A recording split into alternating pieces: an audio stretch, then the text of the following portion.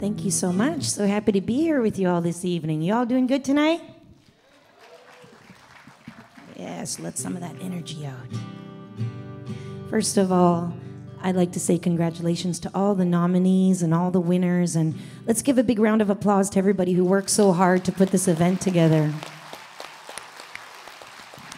So wonderful to have that support in the arts for all of us.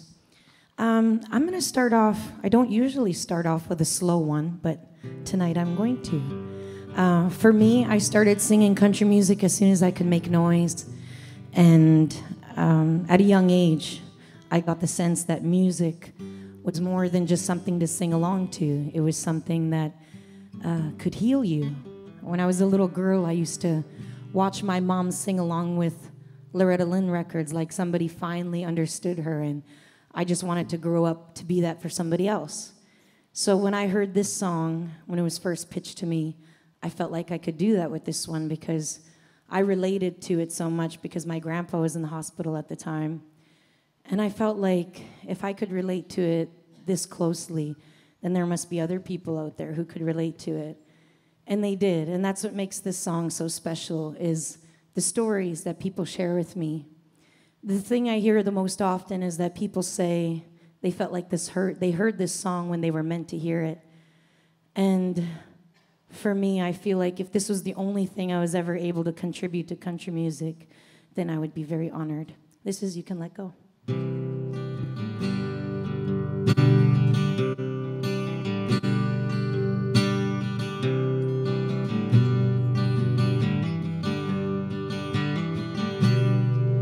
Wind blowing on my face, sidewalk flying beneath my bike. A 5-year-old's first taste of what freedom's really like. Well, he was riding right beside me, his hand holding on the seat. I took a deep breath and hollered as I headed for the street. You can let go now, Daddy. You can let go.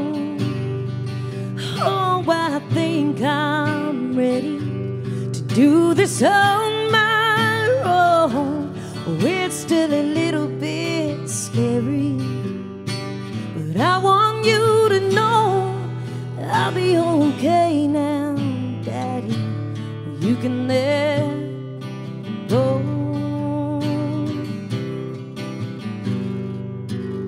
I was standing at the altar between the two loves of my life.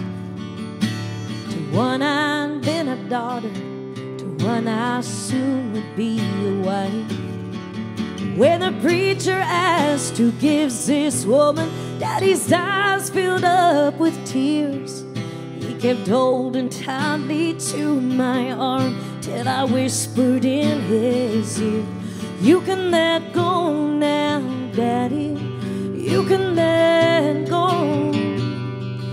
Oh, I think I'm ready to do this on my own. Oh, it's still a little bit scary, but I want you to know I'll be okay now, Daddy. You can let go. It was killing me to see the strongest man I ever knew wasting away to nothing in that hospital room. You know he's only hanging on for you, is what the night nurse said. My voice and heart were breaking as I crawled up in his bed. Said, you can let go now, Daddy. You can let go. Your little girl is ready to do this on my own. It's gonna be a little bit scary, but I want you to know I'll be okay now, Daddy.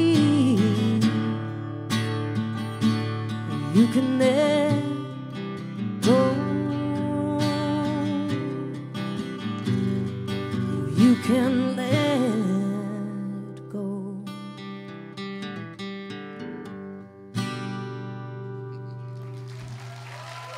Thank you so very much. Thank you. Why, thank you. I decided to start off with that one because I had a few people out there say, "Are you going to sing that daddy song?" So there you go, ladies. So after we released that song, it was just a beautiful blur after that. I was just touring nonstop across Canada, across America. I got to see places I never thought I'd ever be able to see growing up on a tiny reserve in northern Canada. And I got to meet a lot of really cool people that I never thought I'd get to meet. I got to tour with some of my heroes, Brad Paisley, Reba, and I even got to play the Grand Ole Opry with Miss Loretta Lynn. And that one was my favorite. Thank you. And we were very fortunate.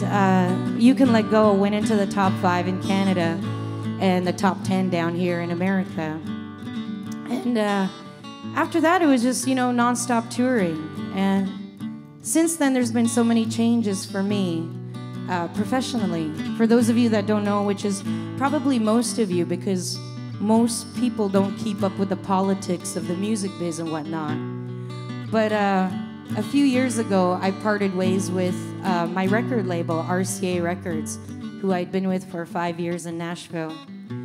And after the separation, I had a lot of people in Nashville asking me, "So what are you going to do now? Are you going to quit singing and go back home to Canada?" And I was like, well, why would I do that? I've lived here forever, and last time I checked, I still have my voice. And it'll take a lot more than that to get rid of me, because I'm pretty stubborn. So anyways, I woke up the next morning and I started going through my fan mail, which is always the first thing I do in the morning.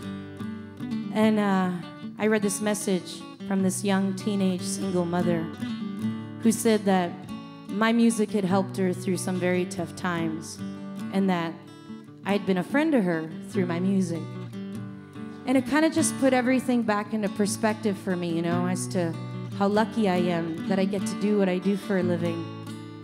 And it also brought it full circle, because that's how it started, I wanted to be for somebody I wanted to be a friend to somebody like Loretta Lynn was for my mom, and that's what I was doing. So I picked up my guitar, and I looked out the window, and I remember very clearly it was raining that day on top of everything. The skies were gray, lightning, thunder, the whole 9 yards. And I picked up my guitar, and I looked at my husband, who's that guitar player over there. Yes, he does deserve a clap for that. He's a very patient man. But I looked at him and I said, "Isn't it a beautiful day today?" And he looked at me like I was crazy. And we sat down and we wrote the song that we're about to do for you guys. And after we wrote it, it was like, well, what do we do now? I had a couple record labels talking to me in Nashville who wanted to work with me, but they all wanted the same thing. They wanted me to record their songs from their songwriters, which is an amazing opportunity. But, I did that with the last album, and I just felt like I had something to say too. And sometimes in life, you have to take a chance, no matter how scary, no matter how crazy it might seem. And that's what I did. And I started my own record label and called it New Sun Records. And I was like literally calling radio stations myself. I was like, "Hey, this is Crystal Shawanda from New Sun Records calling on behalf of our artist, Crystal Shawanda. Have you heard her brand new single, Beautiful Day, yet? It's fantastic and you should play it." And just so you guys know, artists never do that. Like, nobody does that. You usually have a big team of people doing that. But to my surprise, some of the radio guys thought it was cute. They laughed and they thought it was cute what I was trying to do, and they played it because they thought it was cute. And the rest of the guys didn't play it, didn't know what to think of me, and they're still trying to figure me out. And that's okay. They'll catch up. I'll wait. Like I said, I'm very stubborn. So anyways, to our surprise, this song ended up in the top 30 up in Canada. And although that wasn't the top 5 we had with You Can Let Go, considering we went from having this huge team of an army in America and in Canada, right back down to just the 2 of us again, that it felt like a top 5 to us. And might I add, it's the first time a song has ever charted on any radio anywhere by a record label owned by a Native American woman. Thank you. And that's what it's about for me, you know? It's the next chapter, the next page, always evolving, always growing. And I think that's something that pretty much all of you can relate to in this room tonight. You know, we just keep going for it. We just keep chasing it. And even though you guys probably have that in your mind, if you don't yet, when you leave tonight, if you leave with anything, I hope you leave inspired to pursue your own happiness or to keep on doing it, you know, because there's the idea of happiness and then there's really being happy. And there's a big difference.